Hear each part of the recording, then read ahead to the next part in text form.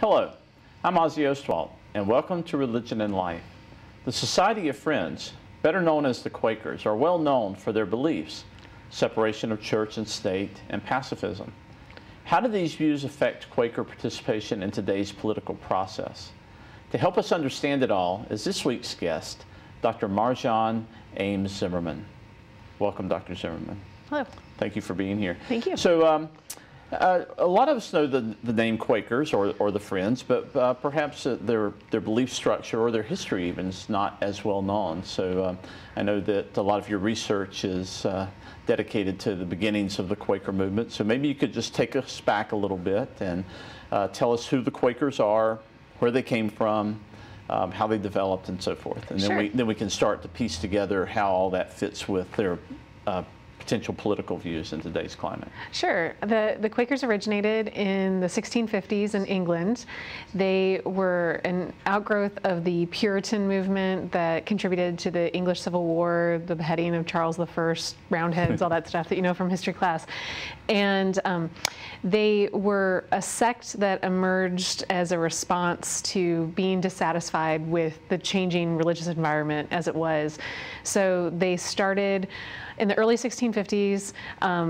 There isn't one single leader, but George Fox usually gets the credit for having started the movement. Now, so they were actually Puritan to begin with, or was They were George sort of, Fox a Puritan to begin with? He grew up as in a couple different denominations, but you could definitely say that he was in sort of the Puritan worldview. So he was for a plain-spoken return to what they viewed as the original church's mission. So stripping away all of the ostentatious symbols of the Catholic Church or even the Church of England, and going to a more simple sort of way of worship and church structure. So essentially he would have thought the Puritan reforms didn't go far enough. Right. So from the beginning, I guess you would call the Quaker movement an anti-establishment kind of absolutely, movement. Okay. Absolutely. So he and others that were similarly dissatisfied with the church as it existed in England broke off, and they were one of a ton of different religious sects that emerged in this period. There were several that we don't know about today, named the Grindletonians and the Muggletonians and other Harry Potter-esque sounding things. Right. And so a lot of them emerged in the central part of England or the northern part, and they were away from any sort of oversight from the political and religious structure of the time. It was a really tumultuous political period. They just survived the English Civil War, killed the king, and you had a series of different political structures in place. So it was a time that allowed for a lot of groups to emerge like the Quakers. Did those early Quakers involve themselves in that political tumult, or did they largely try to stay away from it? It was sort of a mixed bag. Those who were involved in the English Civil War typically were on the parliamentarian side, so those against the king. And so they would be what we would see as reformers. Terms like liberal and conservative don't really apply in this context, but if you think of those who are for tradition as more conservative, then the Quakers would be on the other side of that. Okay. Some actually fought, which I think is surprising to many, that because we think of the Quakers as pacifists. They weren't initially, but they were. Some were apolitical, but they were, more than anything else, they were somewhat of opportunists. They would go with whatever political side was in favor, trying to win them over, not necessarily bending their own views to accommodate that political structure, but they weren't politically motivated necessarily. They were using politics as a means toward a larger end, I guess. Yes. In that way. All right, so you said, I want to come back to that whole thread there, but something you said caught my attention, that early Quakers weren't necessarily pacifists, even though when I think of the Friends, I think of pacifism as one of their predominant theological ideas, or maybe it's a social idea, I'm not sure. But where did the emphasis on pacifism come from, and why wasn't it there early on? I think initially it wasn't there it's hard to explain the absence of something. It just, Sure. something grew, it grew over time. But I think the main reason that it emerged was because they experienced their own persecution. They were treated very badly at the hands of local and state government early on, and were imprisoned often, experienced physical punishments. By the Puritans? Or whoever was in power, yeah. Okay. All right. And actually, the most extreme cases against the Quakers happened in the American colonies. That's where you have your only instances of actual state executions of Quakers, because they disagreed with the Puritans here. But they, over time, I think it was through their experience of persecution which led to their more tolerant attitude and a realization that violence was against their belief system and mission, and so I think that's where the pacifist ideas come from. So it was born partly from their theological commitments, but even maybe more so from their experience in the social sphere. Absolutely. Yeah. And early on you even hear use of militant language that they would get from both the Bible and from just the language of the day, and that tends to kind of fall away over time. Okay. We might come back to the history, but since we're on the subject of pacifism, today, contemporary Quakers, is this pacifist strain still an active part of the practice of religion, and does it spill over into the political realm in any way? I would say it probably, I mean, there are different threads of Quakerism that still exist today. So you find some that are have more emphasis on the Bible, some that are quietists. You'll go to a meeting where there's Explain quietism, please. Quietism, I don't know if I can give it the best definition, but it's where there's more of an emphasis on the inner thought process and less of an outward expression of the faith. It would be, in this instance, they aren't, you have meetings that are entirely silent, which is not necessarily how quietism is practiced in other faiths, but that's how it usually manifests in Quakers. The quietist strain would tend to discourage Quakers from being active, I guess, outside the worship realm, but it might discourage political participation. It could. Okay. Mm-hmm.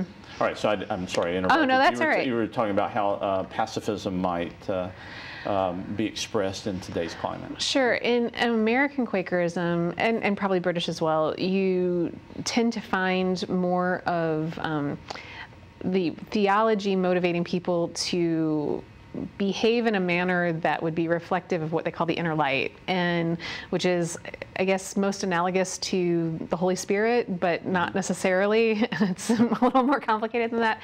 And so it motivates people to have their outward behavior reflect what they think their faith is motivating them to do. And so the pacifism, like we said, probably comes from the experience of previous generations having been persecuted.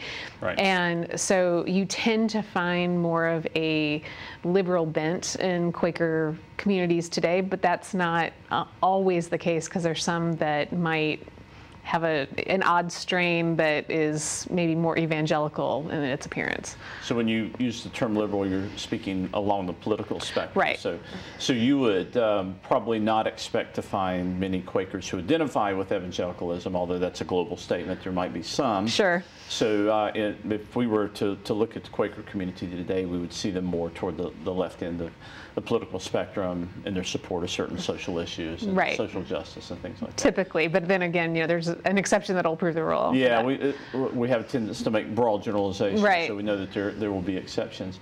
So you mentioned the theological idea that tends to push Quakers, I guess, towards the left a little bit, and that's this idea of the inner light, which you said was analogous in some ways to the idea of the Holy Spirit. So I've always thought of the inner light as a kind of divine spark inside, and Quakers believe that resides in every person. Is that right. correct? That is.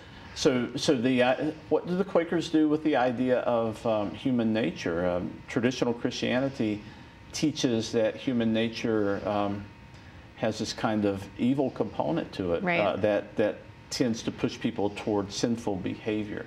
But that's an idea that's alien to the Quakers, is that correct? I don't know if it's entirely alien, but it would definitely not be emphasized like you would see in some other denominations. So the early Quakers definitely emphasized the evil nature of those who disagreed with them, which was the majority of people. But they did believe that everyone was capable of redemption, and that occurred through what they would call it was convincement rather than a conversion experience. And so you convinced someone of the realization of the inner light being within them, and once that happened, then that was it. You didn't need baptism. In fact, they frowned on baptism because it was done with water, which was earthly and unnecessary. Right. There was no other sacraments that needed to occur. It was just merely recognition of the inner light, and that was all that it took. Well, that's it. That kind of beginning in an anti-establishment environment still exists then, because what you're describing here is a way of being religious that seems to be sort of anti the churchly structure and absolutely structure that we would normally associate with traditional Christianity. Right. From the earliest days, they would be thrown in jail a lot, and usually that was for vagrancy or interrupting ministers during their sermons, because they would travel to communities other than wherever they were originally from and try to be disruptive, intentionally trying to what they would perceive as wake the people up to what they saw as truth. Others would perceive it as being a nuisance in their community. Well, to use a term that's been used in the political realm a lot, populism. Is this a kind of religious populism in a sense? In a religion sense. of the common person? Absolutely. I think one way to think of Quakerism, especially early on, is that it's in some ways the logical conclusion of Protestantism. So you get away from this notion early on that you have a priest or a pope who intercedes for you, and then with Martin Luther and subsequent Protestant thinkers, the idea that anyone has access to God in the same way. The Quakers take it even a step further. Like, the Bible's important, but it's not necessary. So you don't even have to be able to read the Bible in order to be able to access the inner light. You don't need someone to perform a sacrament for you. You can have your meetings in a field or someone's home. Right. You don't need to have them in a church, which they called steeple houses, which was meant to be somehow offensive. That's a derogatory term, right? Right. They called priests hirelings because they were paid for their services. Wow. So if I were to go to a Quaker meeting today, there wouldn't be an officiant, or it depends again. Okay. Sorry. Yes, for most part, if you go to a meeting that's generally silent, there might be someone. They're often people's homes, sometimes meeting houses, like in Greensboro, you see meeting houses and whatnot. But you typically would find that there might be someone who leads the beginning of the quiet time and then ends it. But that person wouldn't have any sort of recognition as clergy, or they wouldn't be ordained in any way. Okay. So anti-establishment right down the line, populist right down the line. Let's get back to the idea of the inner light just a moment. It seems to me that theological thought or that doctrine hits the road in a funny kind of way, in that it really highlights respect for human life, I would think. Mm-hmm. If you think that there's a divine spark in every person, you would tend to have a greater respect, I would think, for human beings. Sure. Does that translate any way into social justice ideas? Because I know Quakers you said they were kind of left on the political spectrum, and they generally are known, I think, for advocacy for social justice issues. So maybe unpack that connection there just a little bit between the theology and the political positions when it comes to certain positions like social justice. Right. I think that you would find them typically rooting for the underdog, whoever that may be in any circumstance. So they work with refugees, they go to developing countries and try to provide services that are not being provided by political or other organizational structures in the area. There have historically been major advocates for women's rights. Many early abolitionists were Quakers, and oftentimes sort of proto-feminists as well. Right. So they typically are, in terms of social justice, very much advocates for providing services and rights for those who may not be receiving them otherwise. Is there evidence that Quakers are advocating for issues that are relevant today, like immigration? Where might the typical Quaker come down on an issue like immigration? I think that they would be very, very much open to Syrian refugees, people in, you know, those who are trying to avoid war or any sort of dangerous situation. They would be in favor of providing asylum for. I think that there'd be a lot of sympathy for the immigrant communities that our president-elect is not necessarily advocating asylum for, so Latin Americans and those in other parts of the world that have economically depressed opportunities where they're from. I think that you would see a lot of Quakers advocating for those people. So historically, Quakers have been abolitionists. They've been advocates for women's rights. Were they on the forefront of civil rights movements in the 60s? So advocates for civil rights for all Americans. As you suggested, probably now in this climate, advocates for immigrant rights. What about LGBT communities? They're very open to, you know, all peoples of every different ethnic minorities, of women's rights, as well as gender and sexual politics. They're very much open to people of all different backgrounds. I can't think of a group that they would be discriminatory towards. And again, that comes back to the theological belief in the inner light. Right. So it sounds like so you've got this theological belief that pushed Quakers to the left politically in terms of their social advocacy and in terms of their positions for social justice.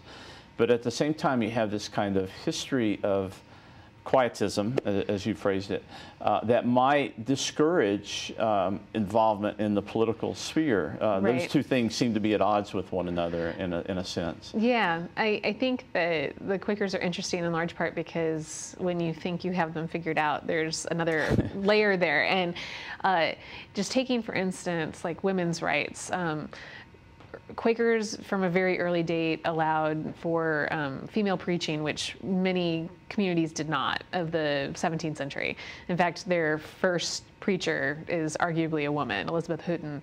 But they had a complicated relationship with how they actually treated women within the movement. So they were treated better than most for the time, but maybe are given a little too much credit at times for how they dealt with issues. And so I think in subsequent generations, they caught up and even became more progressive than most of their contemporaries. But it's a sort of thing where on the one hand, it appears like they should be advocating people to be outside of political fray, but then on the other hand, there's a compulsion there to provide for those who need it the most, and so they're torn in that regard. Well, and in fact, well, I was reading some Quaker history, and I found one report from a group of North Carolina Quakers at their annual meeting. Suggested that any Quaker who was involved in politics should be disowned. I guess that's a phrase that means excommunication or cut off from the group. Right. Yet, on the other hand, you have throughout history people like William Penn, who was governor of Pennsylvania. Right. And I believe, if I'm not mistaken, that Richard Nixon was a Quaker, and Herbert Hoover. Is that correct? So I believe so. Two of Nixon's our presidents. Probably the biggest surprise of that group. When you talk about pacifism, you don't think of Vietnam. And again, so that kind of makes your point that we can't put all Quakers in one box. Sure. And to be easily understood. So since I brought up William Penn, of course, he was famous for Pennsylvania. Right. And that became an early model of religious liberty in America, long before religious liberty was guaranteed constitutionally. In colonial America, we have this shining example of a colony that was dedicated to that. And again, you suggest that the emphasis on religious liberty was not so much a kind of theological imperative as much as it was a response to the social situation and the persecution.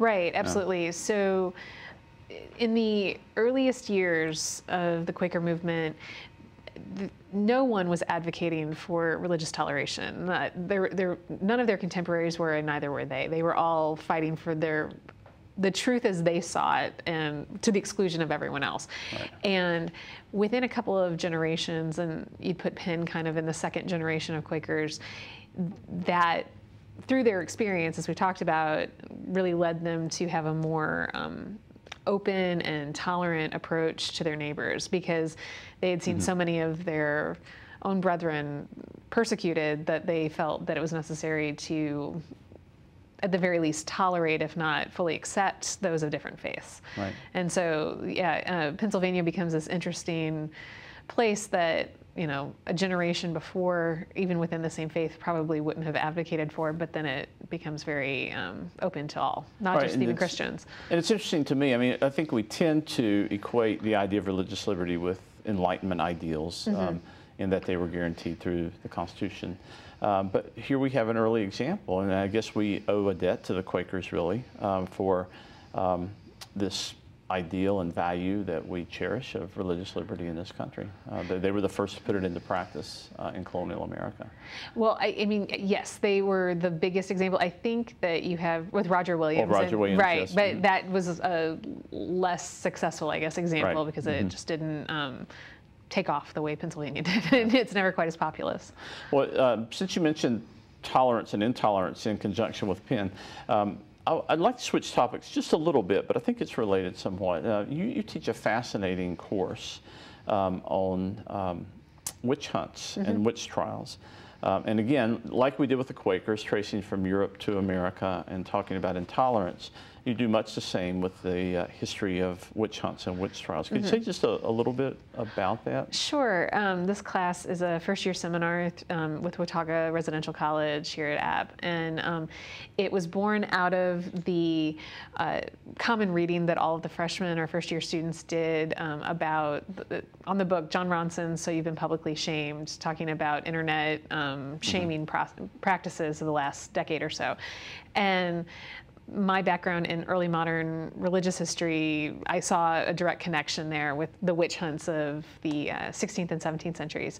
So what we do in this class is we looked at the origins of what caused this spike in witch hunts that occurred from about 1560 to 1640, and it had to do with a lot of political and religious change of the period. It was right after the Reformations, and you have the discovery of the New World, and all people's lives were kind of shaken up, and so they started to look to their neighbors and accuse them of things that in previous generations they wouldn't have done. And so we look at that, and then we look at the case study of Salem, which happened much later than the European hunts, and they were pretty much done by the middle of the 17th century in Europe, and then about 50 years later you have this case in Puritan New England. And so we kind of look at, okay, so what's going on here and why did they do that? And then we looked at more modern shaming from the book that I mentioned, and we talk about how people today attack one another, but there's an anonymity involved in how it happens on the internet. And there aren't, thankfully, burnings typically, but people's lives can be destroyed by the way they deal with one another when they find that their fellow internet users haven't behaved the way that they like. So the pattern you've uncovered here in this class is that periods of religious and political turmoil, change and transition, often foment this kind of reactionary scapegoating, if you will. Sure. So in Europe it was witches, in the colonies it was witches. So at least, I mean, the internet gives us kind of an easy way to do this, but what I'm hearing you say is that a lot of the kind of public shaming that goes on can be traced back to in our own society, religious and political upheaval, in a sense. Absolutely. And fear. Fear, absolutely. Yeah. Fear of social change, political, religious change, anything the unknown gives cause to people lashing out at one another, which is probably one of the sad truths of humanity, but hopefully isn't always the case. Is there a way out? I mean, what brought about eventually into witch hunts in Europe and America? Yeah, a couple of different things. So in Europe, a lot of scientific ideas helped, and the belief in supernatural things occurring, people started to be skeptical of previous explanations, and so they started to think, well, maybe this elderly woman isn't in fact a witch, but she is mentally ill, or dementia or something would be an explanation, and so that would be something that needed to be treated, or rather than persecuted. In the American colonies, it seems to have been when the accusations started going up the political ladder. When the wife of the governor was accused, then that was the end of that. People got serious about putting an end to it. That's right. That's right. I don't know what it'll be here. I mean, I am concerned about the current state of affairs. You know, our president-elect likes to tweet a lot and say things that are sometimes inflammatory, and I don't know if that will encourage a culture of negative rants, or if it'll in some ways be, maybe people will get to a point of saturation with it, and that'll lead to it stopping too. Well, in any event, it seems like a really clever way to get your students involved in a way of looking at history, religious and political history, and bringing it into the contemporary world. And that's what we'd like to do with this program. So I thank you for coming and showing us how Quaker ideals in history affect a certain political process today. And it's been very interesting. Hey, thank you very much. Thank you for tuning in to Religion and Life for this week. And make sure to come back and join us next time as we discuss religion and violence and ISIS. Once again, I'm Ozzie Ostwalt, and I will see you next time.